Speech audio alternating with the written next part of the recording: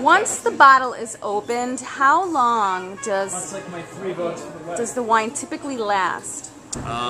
When you open a bottle of wine, normally you expose it to a lot of oxygen, and you're really going to get maybe 1 to 2 days of freshness from that wine. If you cork it and refrigerate it, you can go maybe 2 to 3 days with it.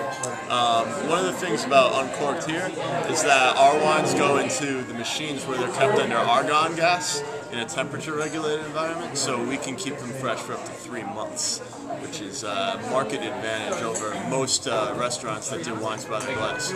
We can just offer more wines and more expensive wines for you to taste than most places are able to. So.